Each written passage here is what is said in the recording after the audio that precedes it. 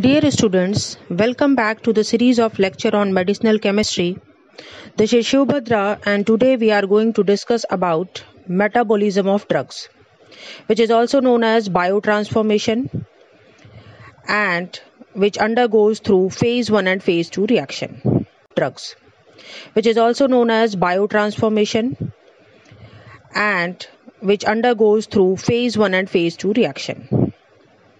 If we can focus on the word biotransformation, we can break it into two parts, bio and transformation. Transformation means conversion of a chemical entity in one form to another form. And bio term is used because it occurs in our body. So we can define biotransformation as a process by which a substance changes from one chemical to another by a chemical reaction within our body. Now, what are the fates of biotransformation? There are two important fates for biotransformation. The first is biotransformation is done for inactivation of drug. Mostly, the drug taken in our body is lipophilic in nature. Why this is lipophilic in nature? Because the drug have to cross different plasma membrane as barriers in our body. But to excrete the drug from the body, it must be changed form. The drug can only be excreted from the body if it is soluble in water. And this makes the drug inactive. So, the first important fate is to change the active form of the drug to inactive form so that they can be excreted from our body. Now, the second important fate is to change the inactive drug, which is non-excretable, to the active metabolite, which can be excretable from the body. The inactive drug is known as prodrug, and the active metabolite is the drug which can act on our body. And the biotransformation will take place in our body to change this prodrug to the active metabolite. Example, levodopa, aspirin, all of these drugs are converted into active metabolites to act on our body. Biotransformation can take place in two phases in our body, phase 1 and phase 2, through various microsomal and non-microsomal enzymes. If we talk about phase 1 reaction, they are also known as functionalization reaction because a functional group like COH, SH, OH, NH2, etc. is introduced to the drug to convert them into water-soluble compound so that they can easily excreted from the body. And it is important to note that phase 1 reaction is basically a degradation reaction in which a drug molecule is degraded in a small metabolite inactive in nature. The phase 1 reaction occurs through oxidation, reduction, or hydrolysis reaction. If we talk about phase 2 reaction, they are also known as conjugation reaction. In these reactions, small polar and more ionizable indigenous compounds such as glucuronic acid, sulfate, glycine, and other amino acids get attached with the metabolites of phase 1 reaction. The drug is completely inactivated in phase 2 reaction. And phase 2 reaction takes place directly on the principal drug or the product produced by phase 1 reaction. Now, what are the different sites for the drug metabolism? Liver is the main site for the drug metabolism. Kidney, intestine, lungs, adrenal gland, placenta, brain, and skin are also different sites for drug metabolism. Now coming to the different classifications of phase 1 and phase 2 reaction. Types of phase 1 reactions are the oxidation reaction, reduction reaction, and hydrolytic reaction, and sub-classification are also written here. Types of phase 2 reactions are glucuronidation, sulfate conjugation, conjugation with glycine, acetylation, methylation, etc. One by one, we can go through details of all these reactions. Coming to the oxidation reaction.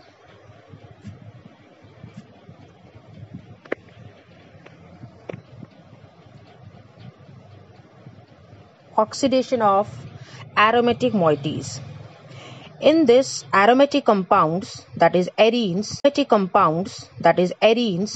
hydroxylated to their corresponding phenolic metabolites, that is arenols. This reaction proceeds via formation of a reactive intermediate, epoxide, which undergoes rearrangements to yield example. I have given example of arenes, which is converted to epoxide and then to arenols, and these arenols have OH group. Another example is phenatoin. In phenatoin also there is introduction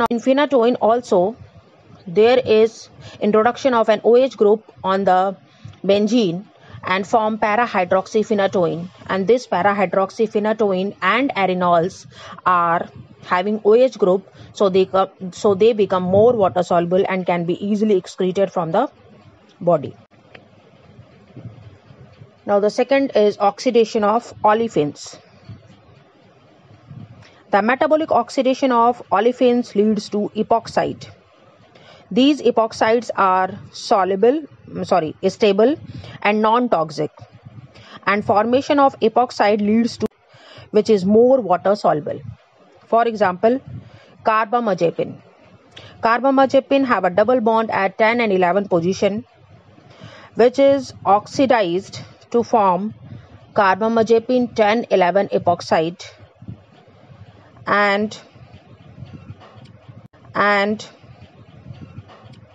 results in the formation of trans 10-11 dihydroxy carbamazepine having 2 hydroxy group, and due to both of these hydroxy group, the drug become more water soluble and can be excreted from the body.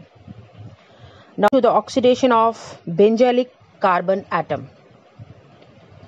Carbon atom attached with the aromatic ring at benzylic position are oxidized and produce alcohol metabolites. These alcohol metabolites can bind with glucuronic acid to produce glucuronidation eliminated. These alcoholic metabolites also oxidize further to aldehydes and carboxylic acid to be eliminated. For example, tolbutamide. Tolbutamide have a benzylic carbon which is changed to primary carbinol, and in the presence of alcohol dehydrogenase can change to corresponding aldehydes and corresponding carboxylic acids. Now coming to the oxidations of aldehydes and alcohols. Many oxidatives generate alcohol as intermediate metabolite. These alcohols conjugated with glucuronic acid and gets eliminated.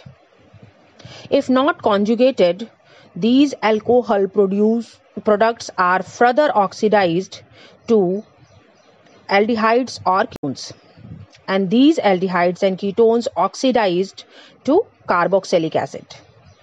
Oxidation takes place in the presence of alcohol dehydrogenase, which is present in the liver and other tissues. Here, as I have shown in the reaction, that alcoholic group is changed to aldehyde group, which is further oxidized to carboxylic acid. Now coming to the second part of phase 1 reaction, that is reduction reaction.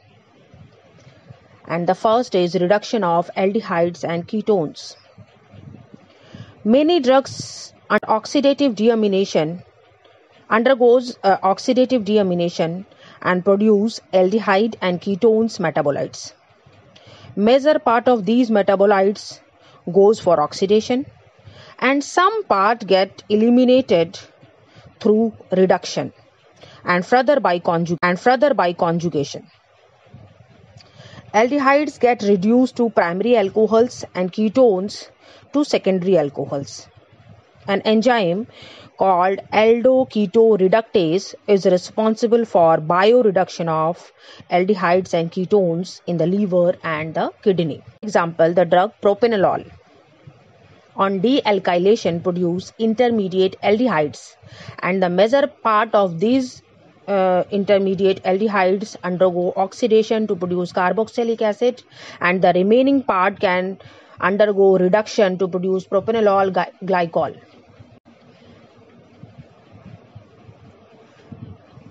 Now coming to the reduction of nitro and azo compounds.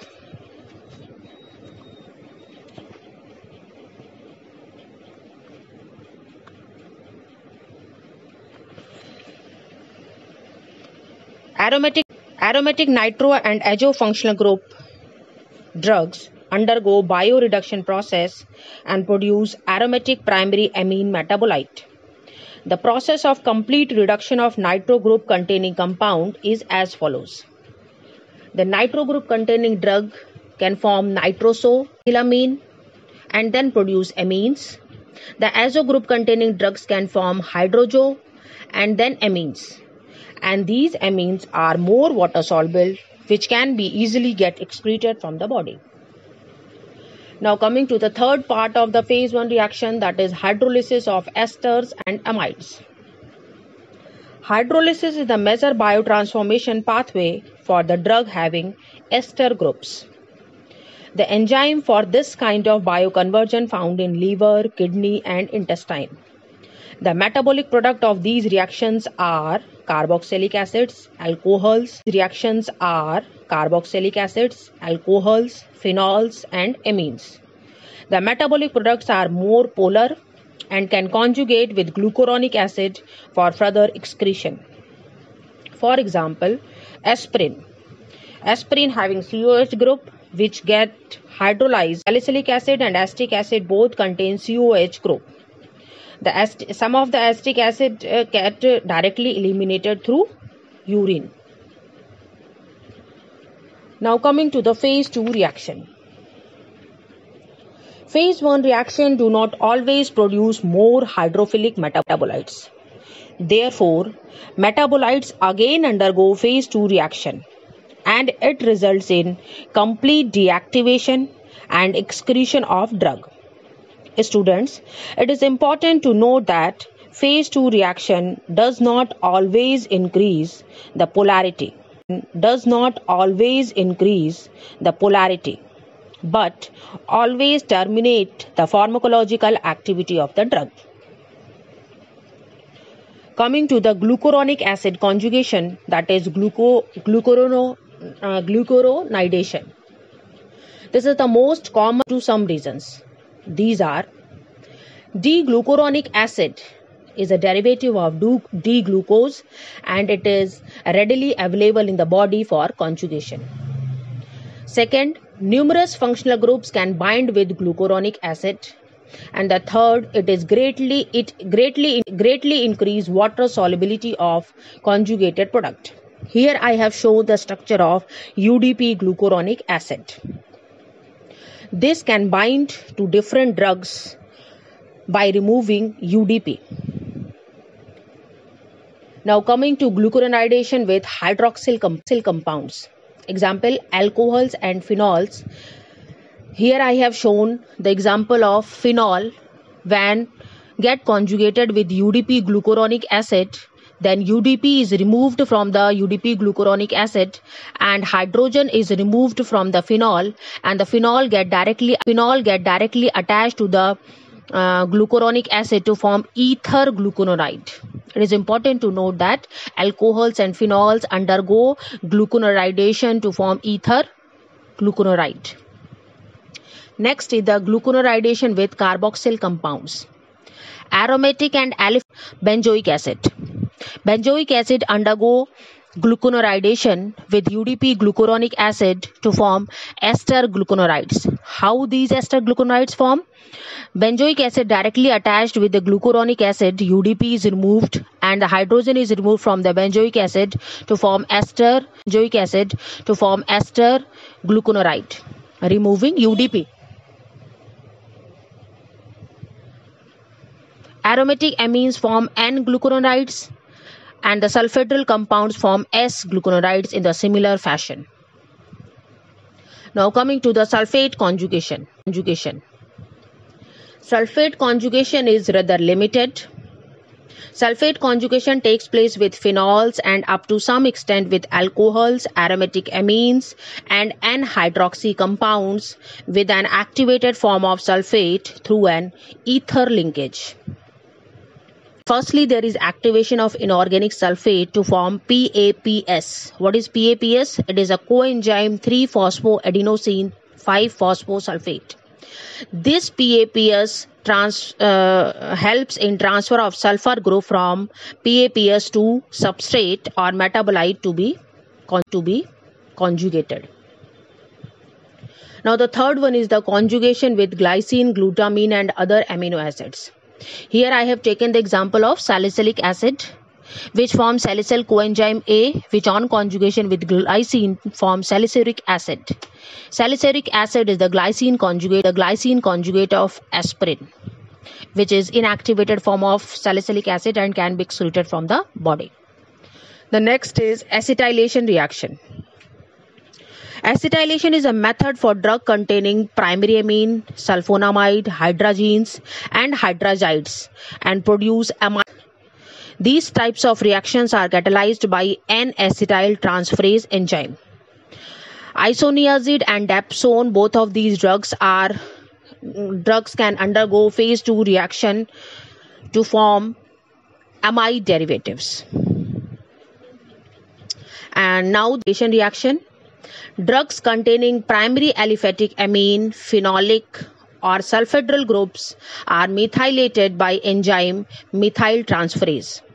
Example, COMT, that is catechol O-methyl transferase, catalyzes O-methylation of catecholamines, and hydroxyindole O-methyl transferases catalyzes O-methylation of substrate rather than catecholamines.